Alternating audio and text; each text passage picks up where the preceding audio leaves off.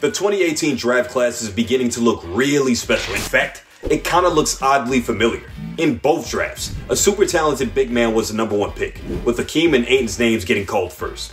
Both were followed by overhyped, injury-prone big men, who were picked right before the best talent from the draft class, at the #3 spot, with Jordan in '84 and Luka in 2018.